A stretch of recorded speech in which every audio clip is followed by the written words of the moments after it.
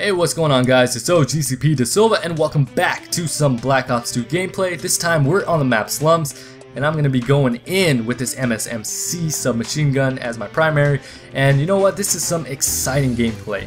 And if you watch this gameplay as it progresses, you'll see exactly why I know that I have just this personality where I can go all kinds of crazy in a game, and my playstyle is just the exact same way. And this is a fun game to watch because just like an ADHD kid, I can't sit still. I have to have that quick trigger. My finger is constantly on that fire weapon, that fire button, and I'm all over the place. My control stick is constantly moving and it's just a fun time. So hopefully you guys enjoy that in the background. But I want to talk to you guys really quickly about Call of Duty Advanced Warfare. Now, what I've seen so far and what I think about the game from what I've seen through the multiplayer trailer is that it looks like a lot of fun. Now, 1 year ago I gave my opinions about Call of Duty Ghosts and they weren't very positive ones at that. You know, and now we see the majority of people out there who have played that game, and some who are reluctantly are playing it, don't really like it. The majority of people.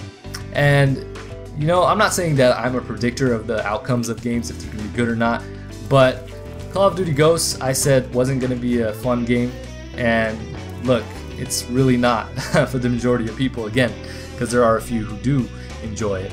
But Advanced Warfare, I hope with the hype that's been surrounding it, that it is going to be a good game. And my prediction, don't quote me on this, but I think it's going to be a great game. I really do. This is the first Call of Duty that we see that's actually innovating.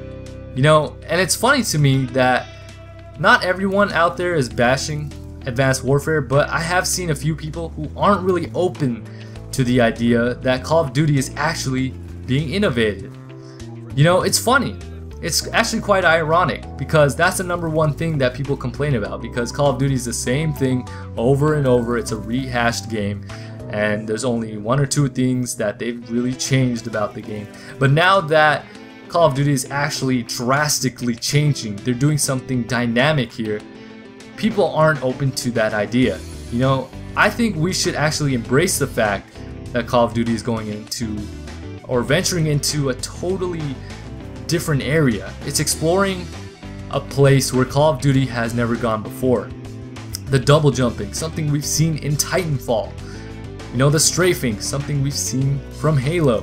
Some of these things can actually push this franchise forward. The cloaking, I'm not so sure about the cloaking. We'll see how that progresses, but it is something that we've never seen before in a Call of Duty game, and I think it could be a positive thing. It could be a good thing. It could be something that pushes this game, this franchise forward. And you know, I think that's what excites me the most about Call of Duty Advanced Warfare.